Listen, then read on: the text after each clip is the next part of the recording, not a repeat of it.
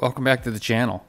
Okay, I got a little bit of explaining to do. So we needed to remove a mailbox and we didn't really want to spend a whole lot of time digging it or doing anything crazy like that. So we thought the best thing to do would be just to, hook a tow strap to it and use some Hurst pairs and pull that thing out. And guess what? It worked just fine. Okay, so we were asked, how do we add tools to our tool library for plasma cutting? So we do that up here on the left where it says design. You want to click on that, go to manufacturer, and up here on one of these tabs where it says cutting, click cutting, 2D profile, and it'll bring up this dialog box. Now with the tool section in the dialog box, which is the very first one, you'll hit select and it'll bring up this page.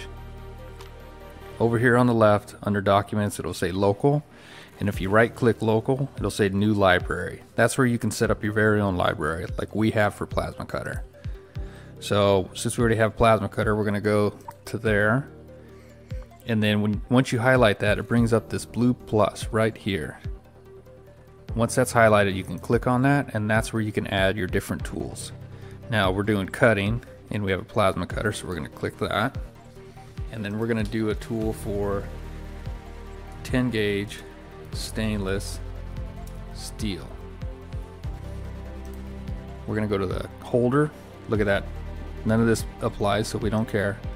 So this under cutter geometry kerf width, this is important to us, so we need to put in the kerf for 10 gauge stainless steel, which is 0.041.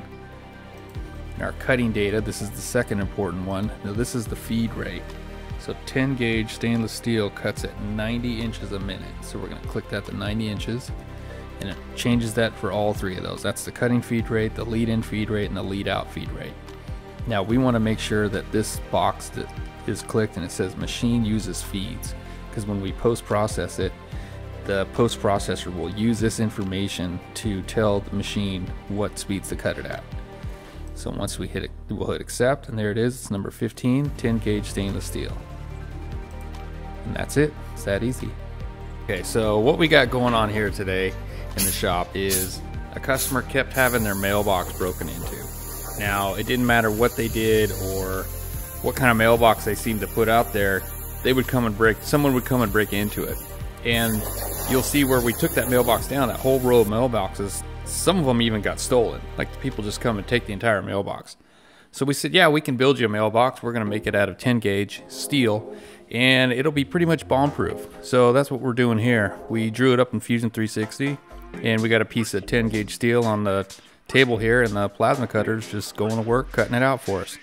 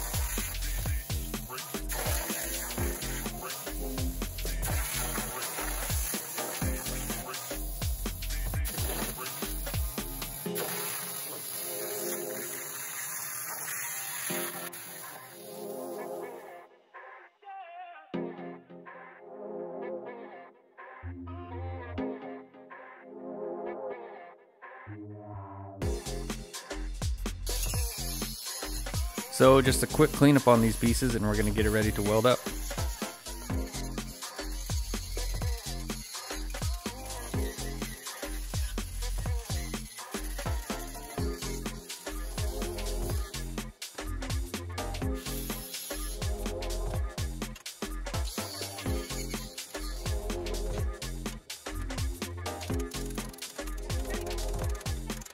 You can see here we're able to add in the customer's address, and we cut it out of the steel, as you can see, and then we're going to put a piece of aluminum back behind it. So we'll paint it the box all black, and you'll see that aluminum will be nice and shiny, so it'll give it a good contrast.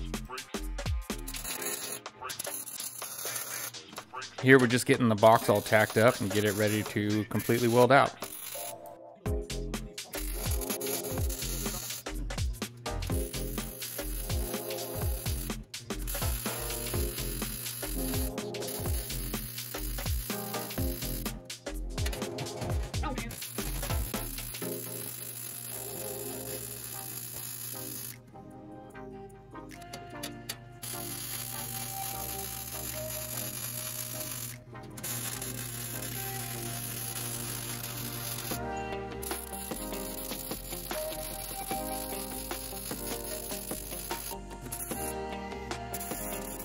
So this design for us, it works really well. It's just pieces together, we know where everything goes, but we sell a flat pack for this mailbox, and it's tabbed and slotted, so it comes flat, as the name suggests. And when you get it, you just line up the tabs, you put the tabs in the slots, and then you can weld the whole thing up, and it works really nice.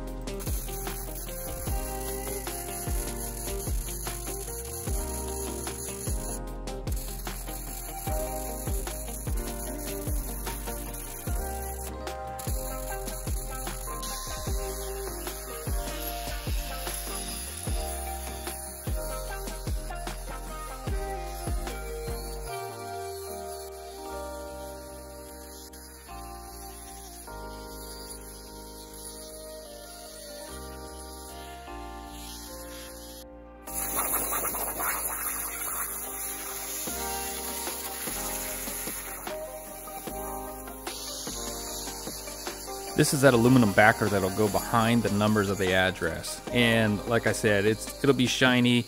We'll put a clear coat on it, and it'll have a really nice contrast against the black box, and looks really good.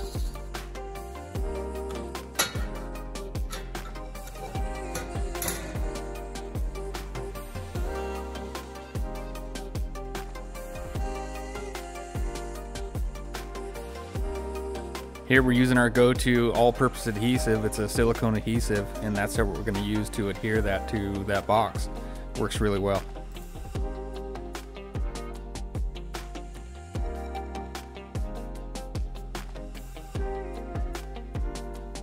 Now, we didn't get it on film, but we also cut out the name of the street in aluminum, and we just simply adhered that to the front. Here Dan's welding on the post, so this is a piece of 3" by 3" 120 wall steel post. Back out at the crash site, we're going to dig a new hole, and this hole is 24 inches deep. We'll set that post in there, and we'll set it down in concrete. There it is, just sitting in the hole.